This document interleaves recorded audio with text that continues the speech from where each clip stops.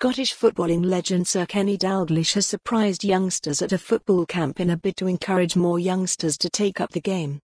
King Kenny dropped by the McDonald's Fun Football Centre in Bearsden on Friday, and even joined in with some of the activities with the youngsters.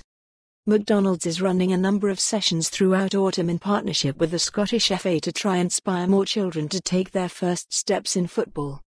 Sir Kenny, who is an ambassador for the programme, said, "I have been involved in the McDonald's football programme for a long time now, and the work they do alongside the Scottish FA never fails to impress me.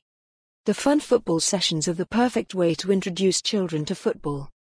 The activities are suitable for all abilities, and we want children to avoid any pressure around the sport and just enjoy themselves."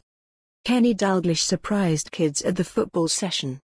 McDonald's has set a target of giving over 500,000 children the opportunity to play football for the first time and providing over 5 million hours of free football to 5 to 11-year-olds by 2020.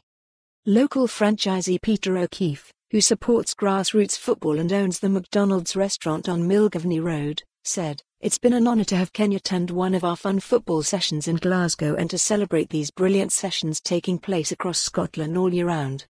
It's been really special for the kids at the session, and I'm sure today is a day that will live long in their memory. It's moments and projects like these that make me proud to be a McDonald's franchisee."